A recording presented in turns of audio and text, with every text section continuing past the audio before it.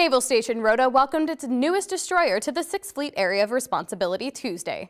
USS Donald Cook is one of 4 Arleigh Burke-class guided missile destroyers moving to Spain to enhance security of the region. These ships will enhance our contribution to the ballistic missile defense of our allies and partners in the region. Moreover, the other inherent capabilities of these marvelous ships, including their potential to function as a lily pad to refuel helicopters and as a forward platform from which to operate remotely piloted vehicles, are well suited to address the concurrent crises that characterize our region today. From the Defense Media Activity, I'm Petty Officer Brandy Wills.